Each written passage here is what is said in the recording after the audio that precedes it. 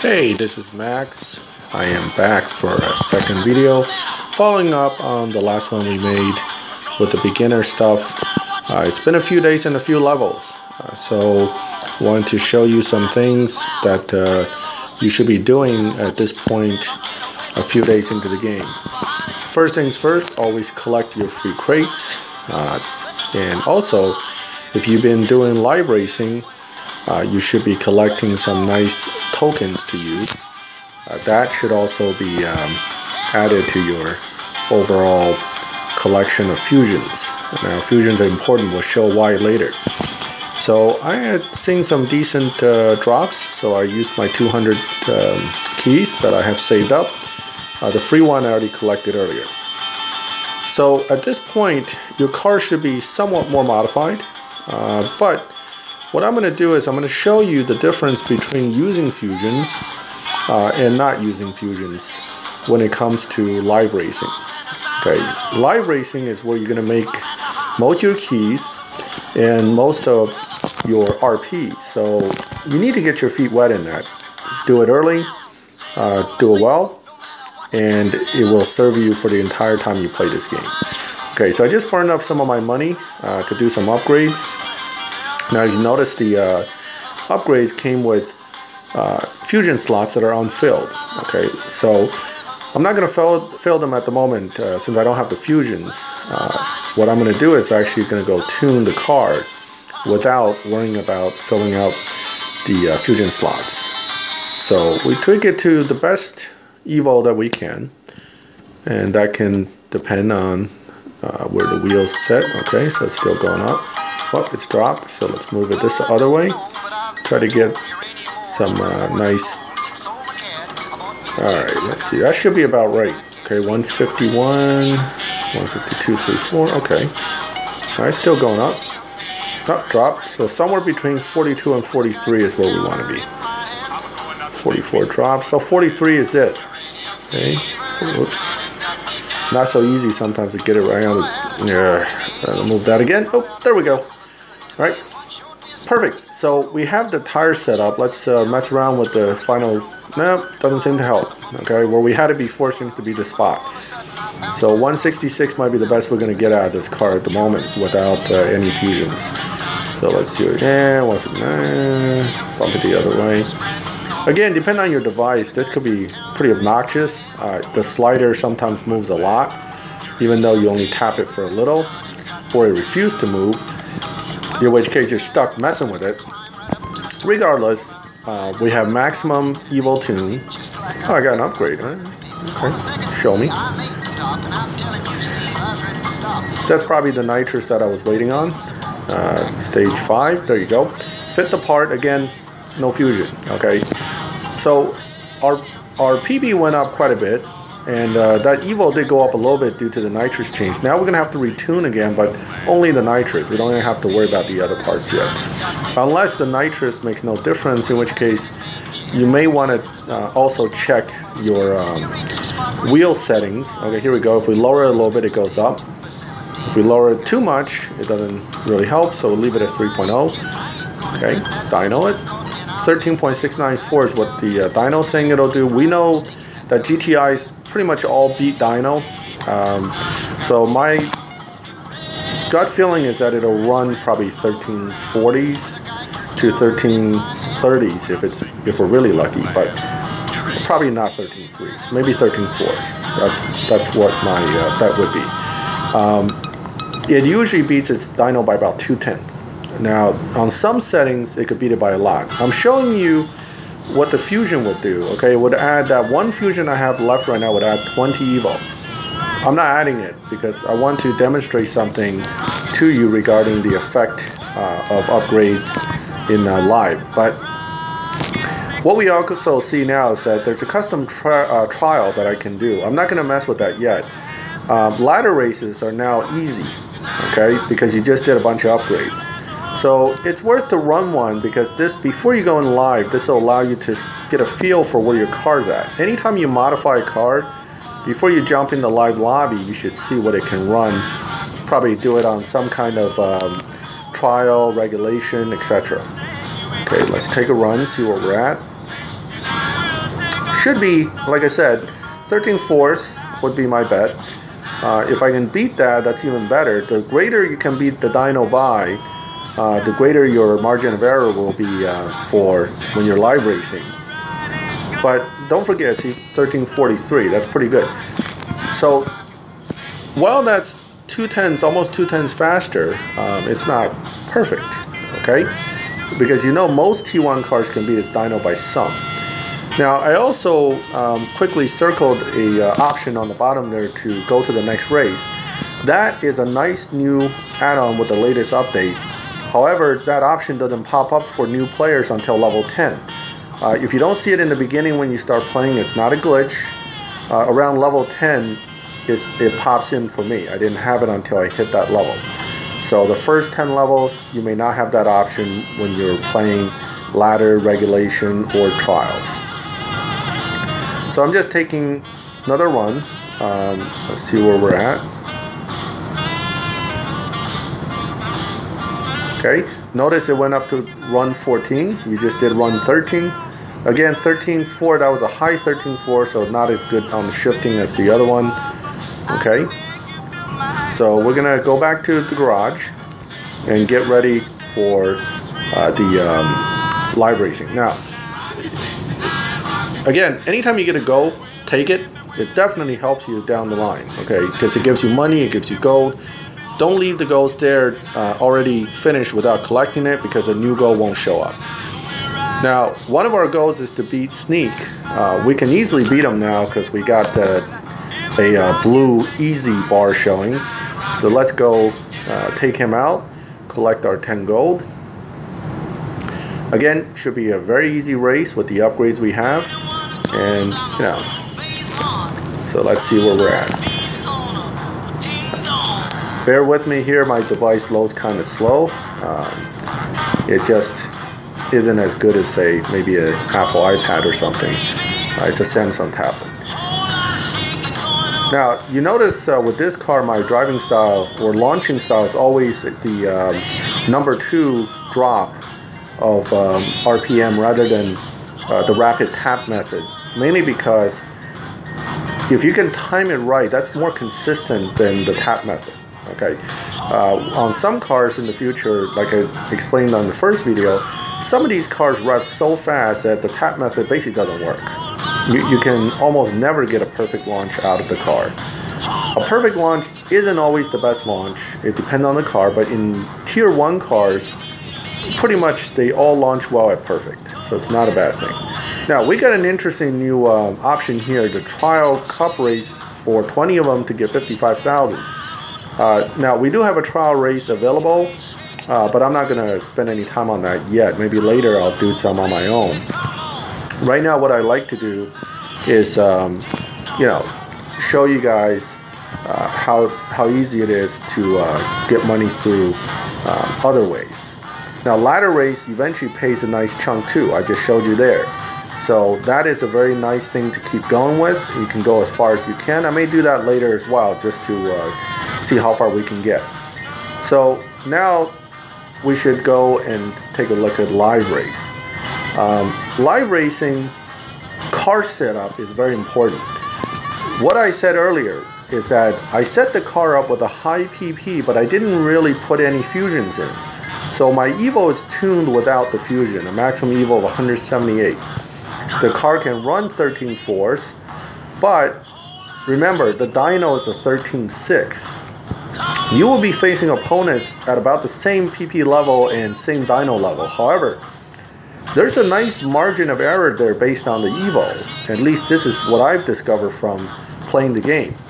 So even though you may have an almost identical PP rating to your opponent, if they have somewhat better setup, they can still beat you easily. In fact, let's see if this guy can pull past me. He very well may. Yes, he did. Okay, he just kind of ran me over because his car probably has a little better Evo at the same PP level. So even though he dynos maybe just a little bit faster, he's still in the same bracket with me, and he just ate me alive. Okay, now that's not a large margin of loss. So we don't want to just jump out of the lobby yet. We can still win here. So let's try a T2 car. Now, you're in a T1. Why would you try a T2 car? Well, because T2 introduces a new aspect to live racing, which I will introduce to you when I get there. But what it does is it makes the live racing start a little more complicated for each player, and therefore introduce another margin of error. Wait, he bet me and then disconnected. It happens. So let's find someone else. The T2 cars don't always do as well as they could, because if the player isn't used to the new addition to the launch, they could very well botch the launch and give you a win. So never be afraid to race a T2 car with your T1. Generally speaking, you have a slight advantage to start with. Now remember, the lobbies are set up by dyno, so they're not going to run a lot faster than you for the most part, okay? There are always exceptions. Don't expect to win every race in live. You're going to lose quite a few, but you're going to win a few here and there too. As long as you're set up right, you should win more than you're losing, and that's where you want to be. If you win too much in live, you're just going to get pushed to a faster bracket where you're not going to win. So, you know, having a loss every so often isn't necessarily a bad thing. Notice I just beat that T2 car. He was from a legendary crew. That really doesn't mean much. Dreamville is a great crew. That was Dreamville 3. They're legendary because they probably make a lot of RP points in a season. Therefore, they get the badge. Legendary is not something to fear. I have no qualms about challenging a legendary player. And actually, if you ever get to the T5 lobbies in the upper end, everybody's legendary, so it's meaningless. Okay?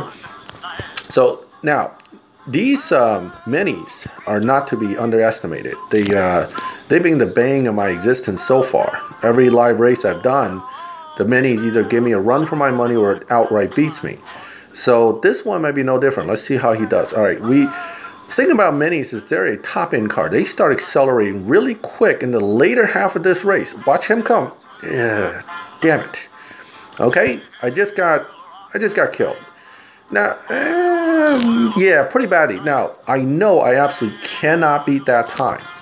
When I run into stuff like this in a lobby, what I consider is that is your upper threshold for the faster cars. So that's your target goal, to hit that kind of a time without necessarily doing more upgrades. If you can beat the fastest car in the lobby, you're now the top dog, right? Well, how are you going to do that? You do that by adding fusions. Now, how do I give fusions? Well, there are two ways to give fusions. Those keys, which come very slowly, or what I'm doing now, which is stripping an identical car that you bought from the dealership. And those cars will give you fusions. Unfortunately, in T1, each car only gives you 2. $30,000 for 2 fusions? Doesn't sound like a great deal. But guess what?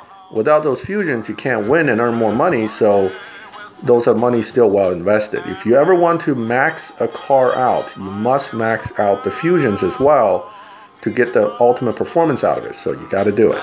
Okay? Yeah, I know. It's money, but I don't have money. It takes... Play the game. Earn money. Win live races. Earn money. Everything you do earns money in the game. So you want to win, right? You want to progress. You want to spend money. And you want to spend it smart, which is stripping cars, getting fusions. Stripping cars also can, in the later tiers, give you S6. All very important. Now, I've been adding fusions. Notice my Evo has jumped up. The PP rating has not changed. However, my Evo is now in the 200s. Now, I'm going to retune because when you add fusions, it has the same effect sometimes as adding parts. It makes the horsepower go up, the grip increase, okay, and potentially increase your car's total top speed, therefore requiring final drive adjustments. That's what I'm going to do as well. I'm going to tweak this and see if it does anything. In this case, not a whole lot. So I'm going to kind of leave it where it was. See if I can, let's see, can we hit 2? Yep, there we go, 280. That's probably the highest I'm going to get. So I'm going to see if we can stick it to 280. Yep, it's going down, it's going up. So 280 is it. Now, we're now a 13.5. Okay, now you're about a tenth faster on the dyno. And don't forget, according to what I explained earlier, this car will beat Dyno again. So 13.5 might put you in a faster bracket, but you're supposed to be able to beat Dyno by at least 2/10. You should be doing about a 13.3. Let's see if we're doing that. Now, with higher Evo and higher Fusion, there's another advantage you have is that you may still face slower cars because their PP rating might be the same. They may dyno close, but then they won't have the ultimate performance level that a higher Evo car would have. So you can actually face cars that are higher in PP rating potentially even, running the same dyno, but they're actually going to run a little bit slower because they don't have the Evo. Now, I just circled that. This guy's going to bet. Anytime the money bet portion has a long wait, is either they disconnected or they're thinking about challenging you for some money. 2,500 bucks, I'm in. Okay, I have confidence that all my extra fusions and the retune will give me a substantially stronger car that would be competitive in this lobby. Let's see what we do here. All right, launch. Okay, so I'm driving them pretty well. I'm not doing it perfect, but it's not a bad run. Now, I don't think he launched badly, and he is slowly pulling up, but he's not going to win this round.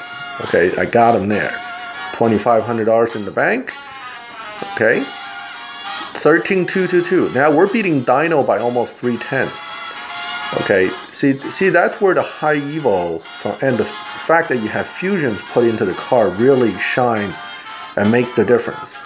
In live racing, those little bit of extra bumps from the fusions are critical to you winning in these lobbies. Since we won the first one, let's test see if we can win some more.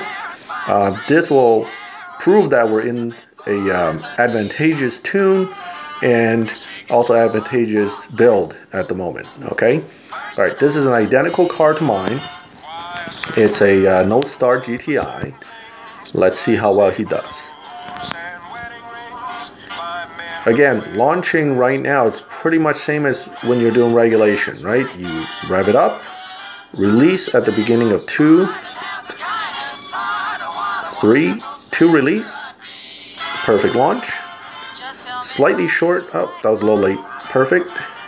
Okay, I would normally shift almost slightly. Oh, this guy disconnected. Bummer. I was hoping for a straight up race so I can see what happens, but he disconnected. I did get the win though. Oh, that was a poor run, 13,355. But like I said, perfect first shift isn't necessarily good. I normally try to short shift second gear only a little bit before perfect. That tend to get you the quickest runs. That holds true even with faster cars. All right, let's again, we need to test to see if we are in fact doing well, or just the first race and 2 were just a fluke. That right there I just pointed at, that's the KJ's Toyota Rocket Bunny. That's the tier 1 boss car that you could win, and it's well worth the patience of building a car ready to beat them to win it. Okay, I jumped out of that lobby because I clicked on challenge and nothing happened. So sometimes you need to go in and out to reset the connection. All right, remember, the Mini has been the bane of our existence up to this point. Okay, Prince Masood, the killer racer, may very well kill me again. But we've changed our car, we've added fusion, we have a good Evo. I have some confidence here that I'm going to do better. So let's see if we do. Prince Masood. All right. Max RPM. 3, 2 drop. Bam. Perfect. Short. There we go. Nitrous. Okay. All right. We build up a nice, you notice the gap. That's important to build on a Mini. If you don't have that gap, you're not going to win when they start pulling on you. All right. Prince Masood didn't even come back to threaten me at all. So, okay, 13.26. Not the best run, but a good run. He ran a 14.0, so his car definitely wasn't set up right in some way. Okay, could be a fluke. He might just be in the wrong lobby. Let's do a few more. So if you're winning, you see I'm at 12 races out of 15 to get those keys. I can't emphasize enough why you need to do live, because live gives you keys. And if you're a free player, you need those keys from live. You're not going to buy any keys. You gain them from daily battles, you gain them from the calendar, and you gain them from live. But live is the way to go. $100? Oh yeah, I'm in.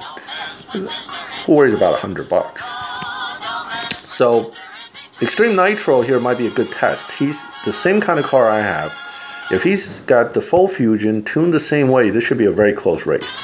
So let's see where we're at here. Okay. Alright, so I am currently ahead, and that's a good sign. Now his nitrous is still running. Okay, so shoot, see, he's starting to pull on me. This is going to be tight. That looked like he won. No, I won. How did that happen? Oh, people hate these. They absolutely hate it. We had the identical time. Okay, now if you get the identical time, I don't know if this is true, but what I've been told is that the computer actually goes to the fourth digit, so 13.227x, and your x happens to be slightly faster than his x. That's what you want. Okay, tell that to the guy who lost. I'm sure that's not what he's thinking. He's like, God damn it, game screwed me.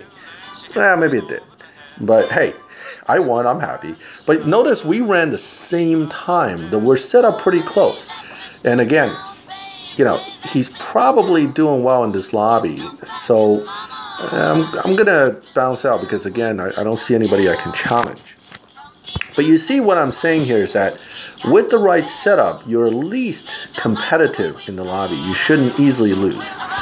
Amateur regulation. I need some money. I'm going to do some regulation races. I'm going to pause it and come back when I'm ready. Okay, so now I'm back, and this is now looking at the ladder races. I just done a bunch of regulations on some ladders. So the ladder races with the current tune at 13.2, I've already made it to 20 out of 24. And it's showing it as orange. Now, orange usually means it's going to be a tough race, okay?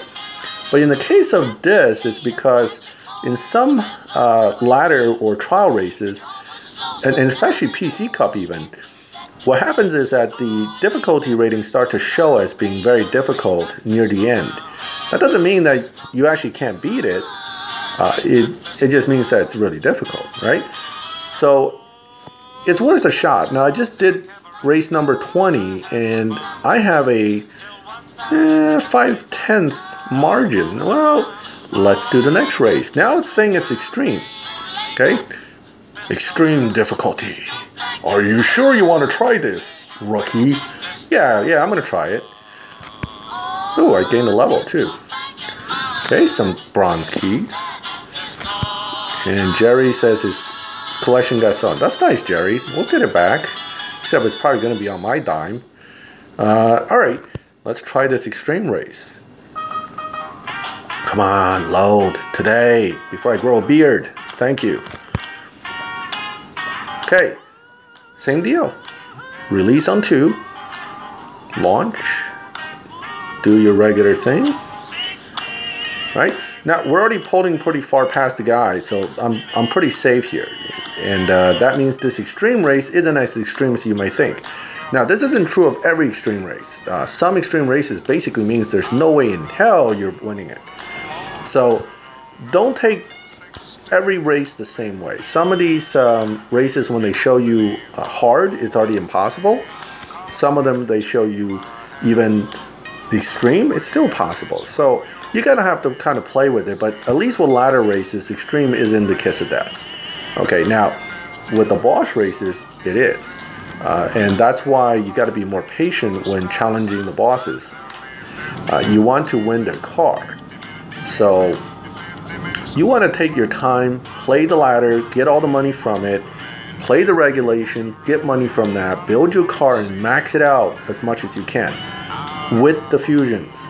You have to buy cars. I already bought actually 3 GTIs to strip since the first video by playing live, by playing regulation, just, you know, getting money in by playing.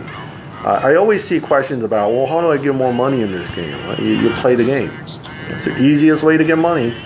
I mean, you could pay for money. I think you're a sucker if you do it, because Natural Motion charges you an arm and a leg in real money for literally very little value of actual in-game money. Okay, why would you do that? I'd rather drink a latte and then play the game with my $5 latte in hand. Well, maybe not in hand, with a straw. Okay, so play the game. You get enough money, and really, it's a game, man. You gotta play. You gotta be patient. That's what it's all about. You play it, enjoy it.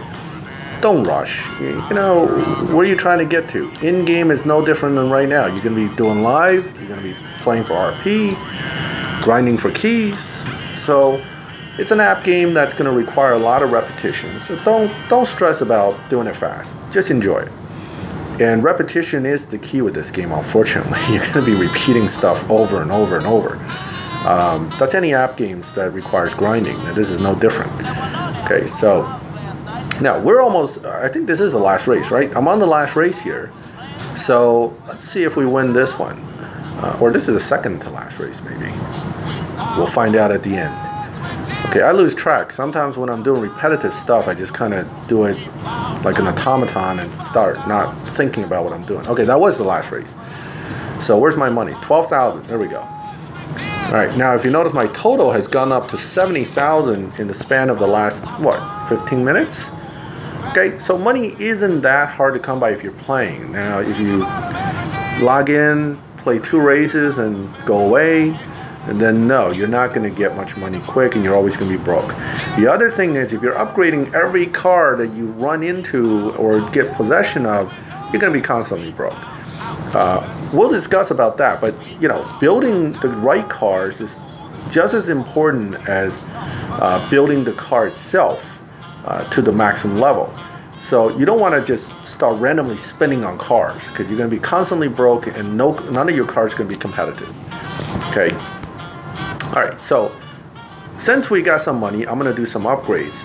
I'm going to try to push this car closer to where we can beat KJ and take his car. So at what point is your car totally ready for KJ? Well, I'm going to probably show you that in the next video, because I know this car is not yet ready to take KJ's car. It is ready to take KJ probably up to the last race, but there's a nice bump in speed when it comes to actually challenging the boss for their car. So if they ran, say, 13-3 against you at the race before, and then they challenge you for the Pink's race, you may be looking at a lot faster car in that race. So what I'm going to do is I'm going to buy myself another car. Notice I actually paused in upgrading to buy this car, because the upgrades are not as good without fusions, right? So you kind of have to split your expenditures evenly. Buy a car, upgrade a bit, then go make more money, okay? No big deal. Now, I can obviously take out Keisha, no problem, because it's very easy. And I think right now, my car's probably going to be a full second or so faster. We can definitely take KJ for his first 2 races as well, but there's no need to rush. I mean, it gives you money in gold, but it also tempts you to try for that last race, which will then immediately put you into the Pink's challenge. So if you go to the 3rd race for KJ, you're automatically going to have to challenge him for the car, or you give up the car. And you give up the gold you want too if you lose. So don't play KJ yet. Don't even rush. Go back to live. Go enjoy making some money, tuning the car, you know, getting the hang of live racing, and be patient. A few more days, we're going to be there, and we're going to be ready for KJ. In addition, if you keep playing live, you're going to earn enough keys, and we may have enough silver keys in a day or so to go ahead and make a silver key pull. That will give us a star card. There's hope that it will be at least a T2, hopefully a T3 maybe, or even better, a T5. But in actuality, I don't think T5 will be great. Oh, I just unlocked Pro. Okay, that means great. Regulation's going to be more valuable. I can run that for money until my car is ready. So getting the starred car from the keys are going to be your goal always, because those are better cars than the ones without stars. And you know, silver keys can give you 1-star T1s all the way up to 5-star T5s. So it's a little bit of luck, but right now we don't have anything other than this GTI. We do want to try to pull the keys to get something. So to pull the keys, you got to earn the keys. And where do you earn the keys fastest? Live. So back to live I go. So I'm gonna make a few more live races just to see if this car setup with the Fusions is still holding its own. Okay, let's see how we do. Again, my experience has been 2,500. Yeah, whatever. I'm almost broke, so if I win this, it'll be nice. If I lose it, earn it back in regulation. 2 races, big deal. Okay, don't be afraid to bet small. I mean, 200,000, no thanks. 2,000, 5,000, 10,000, 20,000, depending on what tier you're in. That's not a big deal. You know, make it more exciting too. Now I want to beat this guy because you know I can get $2,500. Let's drive it right. Come on. Oh, see. Now that gap is kind of scary. It's not wide enough for me to be 100% sure I'm going to win this. And it was close. But I won, and that's that. So I will check in next time and show you how to take down KJ and get the boss car. Until then, keep on racing.